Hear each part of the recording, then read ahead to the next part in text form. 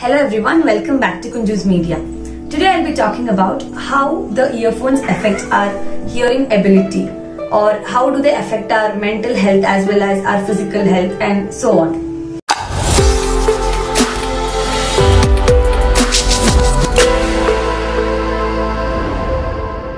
Welcome to Kunju's Media.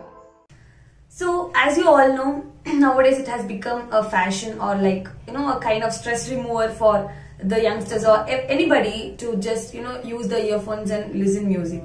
And moreover, we are not bothered how this affects us, and we tend to use it in a very high volume. So some volumes which is above 140 decibel are very dangerous to our ears, and it can lead to permanent damage of our ears. So let's see how the earphones will damage our hearing and how they impair our speaking ability or learning ability and such. So let's move on to the video. So before understanding, let's see what is the basic structure of ear and how is the mechanism of hearing. So basically our ear consists of three parts. That's the outer ear, the middle ear and the inner ear. The outer ear consists of the pinna, the auditory canal and the eardrum, whereas the middle ear consists of the ear ossicles, which is malleus, incus and stapes. They are also called as hammer, anvil and stirrup because they are shaped so. And the inner ear, which consists of cochlea. So the inner ear is solely responsible for our hearing, because the cochlea consists of the sound sensitive cells called as the organ of Corti, which converts the sound waves into electrical energy and transmit as impulses to our brain, and thereby we perceive the sound.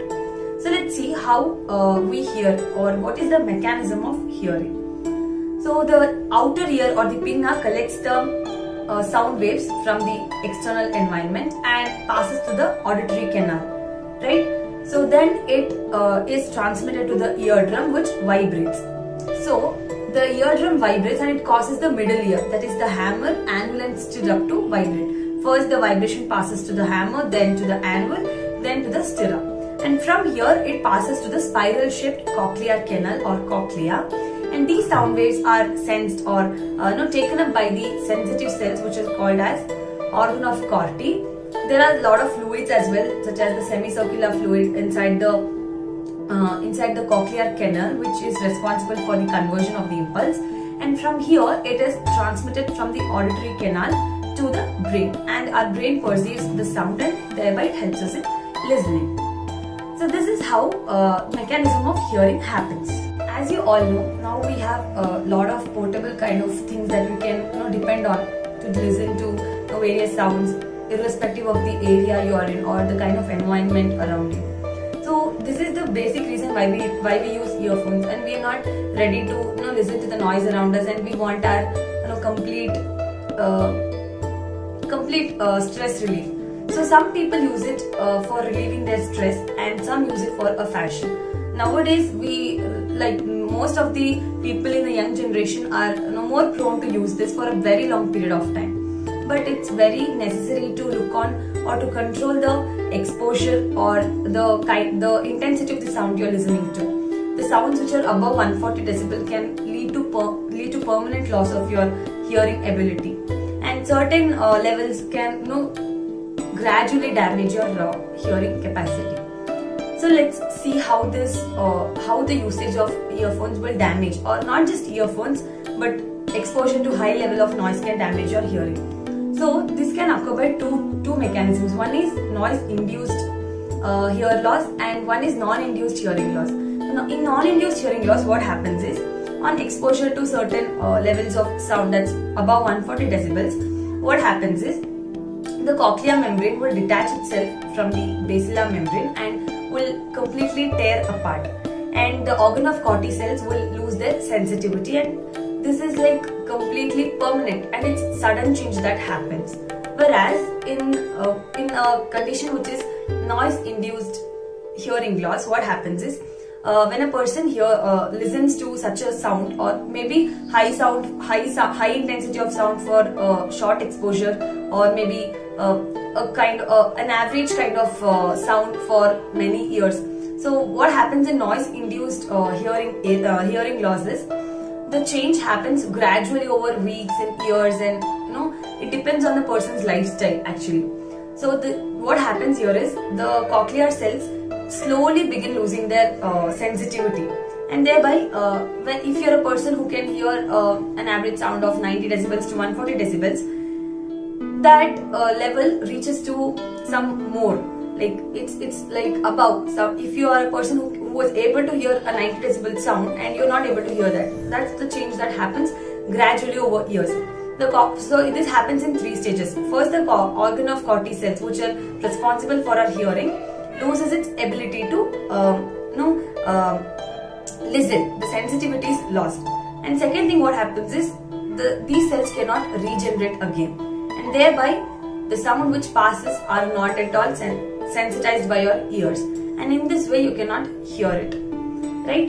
So this is how the usage of earphones for a very long period of time will destroy your hearing ability. But this can be controlled, and we are fortunate enough that this does not take place suddenly. We have symptoms that comes on our way, and it's better if you focus on that symptoms and try to improve, right? Now moving on to the disadvantages of usage of earphones. So basically, as I said, it can damage your hearing ability. So apart from this, there are a lot of other disadvantages as well. It can affect your psychological health, mental health, and your physical health as well.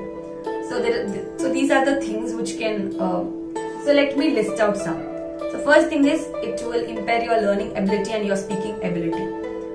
Especially in children who are exposed to very loud noises, they cannot concentrate on a particular thing for a very long time, and they become really disturbed, and they become restless if they try to sit on a particular thing. And second thing is, it can disturb your sleep because it affects the secretion of melatonin, which is responsible for the 24-hour or the daily activities of our body. So it can disturb your sleep as well because it affects your brain.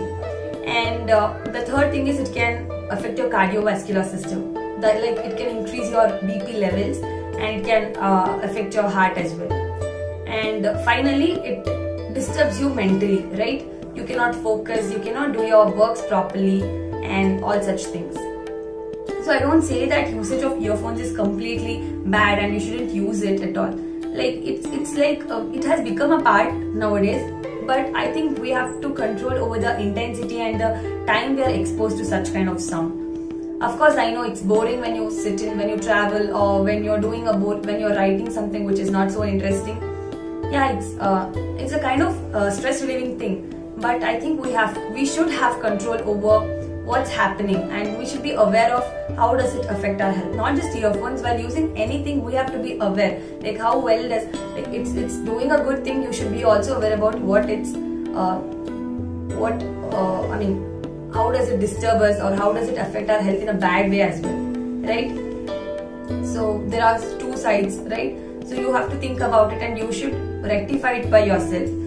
And the more we are fortunate enough that it's not a thing that happens suddenly. We have symptoms for that. It happens gradually. So when you get the first symptom at the earlier stage, you should stop doing what is not right. So that's it. This is all I wanted to say. Hope you all liked the video. If you did, do give a like, do share, and do subscribe to our channel if you haven't yet. And that's it. Hoping to see you all in my next video. Thank you so much for watching. Bye. Take care.